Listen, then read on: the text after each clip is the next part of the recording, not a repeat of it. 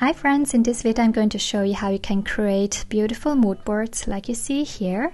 They're very simple and easy to create. You can use them as a dashboard or cover in your planner, or you can also sell them in your shop as printables or physically as well. And how you will create these kinds of dashboards is by simply having an empty layout like this and then going to sticker mode, then to stickers, and then adding the elements onto the template. Now, if you check out here is a new collection called Mockup Scene Creator, and here you will find different kinds of vintage themed elements. So by clicking on them, they will appear here on the template. Then from here, you can drag them around like this. You can also add paper elements, like these ones here. And then what I recommend you to do is just placing them randomly on the template. By clicking up and down, you can also move them to the back or to the front, like this. We also have flowers. Here are, for example, some flowers. And there also are feathers and leaves and other kinds of elements. So you can randomly add them to your template, and then once you're happy with the arrangement, what you can do next is open the image widget. So go to widget and then click on the online image widget. This will apply you a widget that looks like this, and then from here you can insert your image. Now, two things here.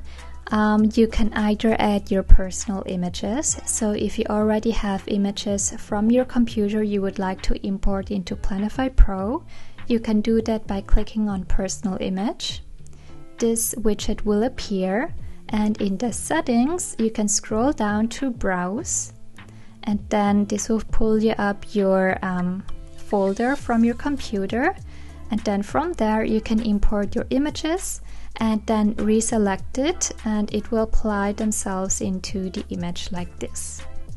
So this is how you can import personal images to Planify Pro.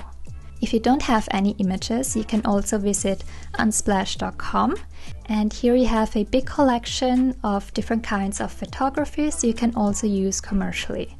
So all images you see here can be used in your artwork, and you can also sell the finished products without having to credit the person who took the photography. So from here, for example, if you want to create a mood board that is more ocean themed, you can, for example, search for the keyword ocean. And then if you see an image you like, you can click on it and then right click on the image, then click on copy image link, then go back to the website, select the widget, and then in the setting, you want to paste in the image you just copied before. And by doing that, it will automatically apply you the image into the image widget like this. So from here, you can drag the image on top of the paper mockup like this. And that is all you need to do. Now, in this instance, for example, you see that the leaf is behind the photo. So what you can do is clicking on up or down. So for this example, it would be clicking on clicking on down, and it will bring the leaf to the top position like this. If you want to add a second image, click again on the online image, go to the website, pick a photography you like, copy the image link, go back, in the settings, paste the link, and there you go.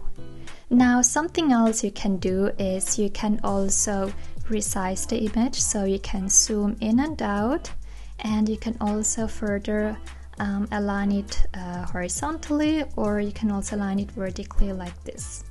You can also adjust the opacity here, make it more transparent, and these are the basic functions for creating mood boards. Now let me show you how you can recreate something that looks more like this one here, with film strips and paper backgrounds as elements. So if you go back to the collections and if you check out Mockup collection, you will see that all the elements I've used in this dashboard are available here. So you find different kinds of movie strips or paper elements, and then like before, you will place them on top of your planner, arrange them in an arrangement you like, and then you would add the images on top. Now in the third example, you see that you can also create mood boards that are very minimalistic and simple. So these don't require any graphics in the background. These are just image widgets added to the template. And you can create curved images by adjusting the corner radius up here. So let me give you an example. Let's go to Widget and let's add a new online image widget. Let's go to Unsplash and maybe add this image here. Copy the image link, paste it in the settings. So here it is. What you can do from here is you can place it anywhere. If you want to have rounded corners, adjust the slider on top here on the top bar, like this. So right like this. And what you can do as well is you can also add a white border around the image. So here under border color, select a new color, for example white, and then adjust the border width slider menu here. And this is how you can add a white border around your image. So what I usually do when creating mood boards is I first add the paper elements on top of the template, and then I move them around until I like the arrangement like this. So let me quickly make one here. I think this looks good. And then what I would do from here is go to Widget, add the online image, and then place a random image into this widget, and then copying this image widget. So click on the upper left side up here, you can click on copy and then paste it, and then drag it to all the paper elements. So I know how many images I will need for this mood board. One here,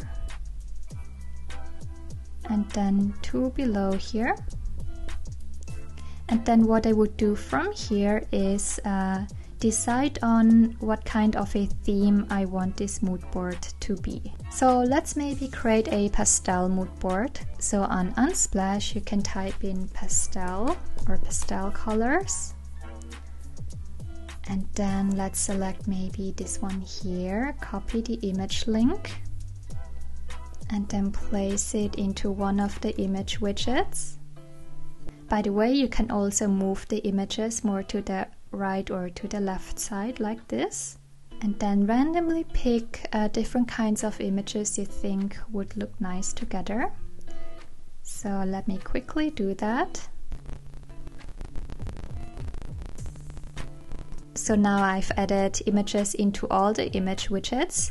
Then from here, click on the image and then move them around so they are nicely placed within the paper elements like this.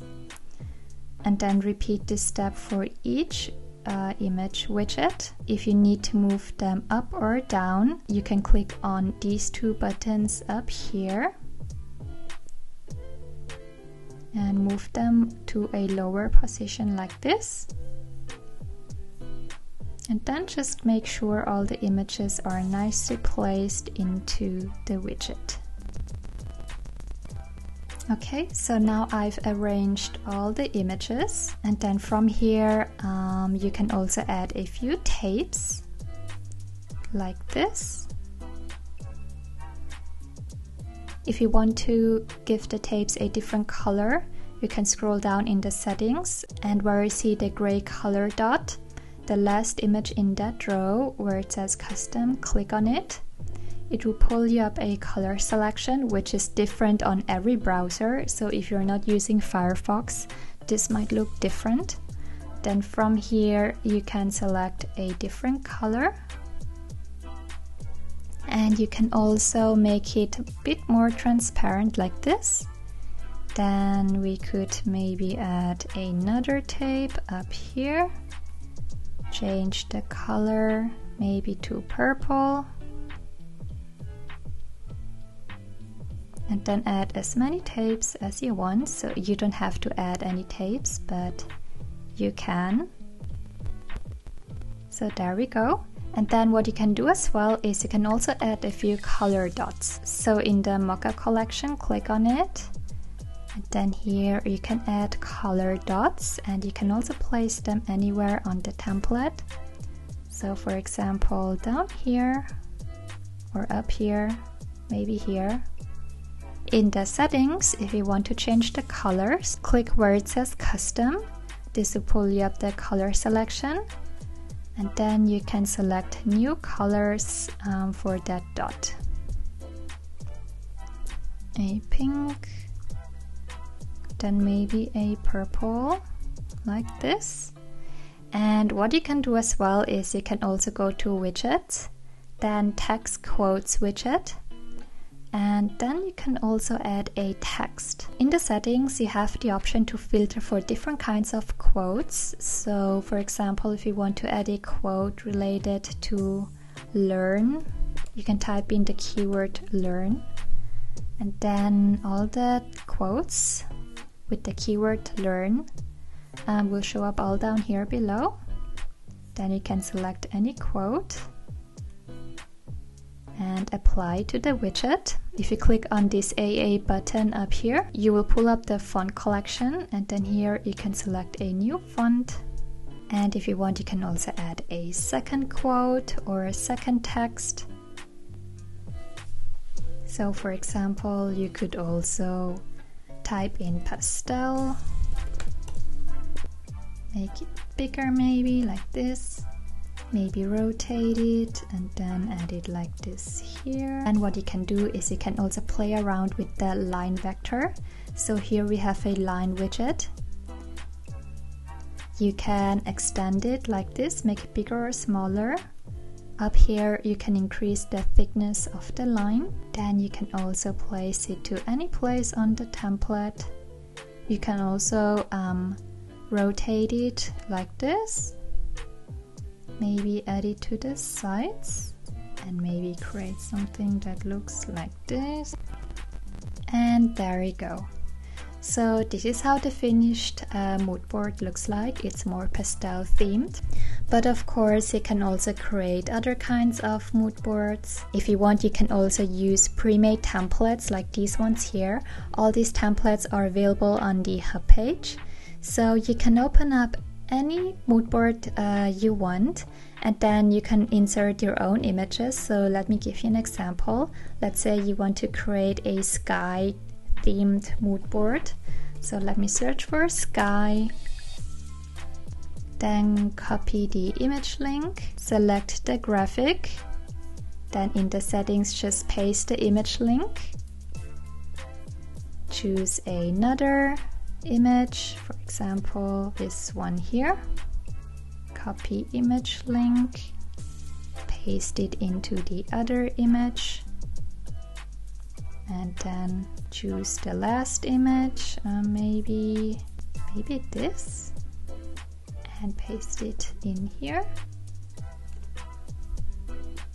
And there you go. And there you go. Then you can also change the colors of these dots here in the settings. So you can click on it and select new colors. And this is how you will create mood boards from pre-existing templates. So this would be very fast, and I also recommend you to maybe use pre-made templates to save more time. As mentioned, all the mood boards here can be used commercially as is, or you can further customize them. If you have any questions, feel free to always message me on Instagram or Facebook, and I will try to respond to your questions as quickly as I can. Bye!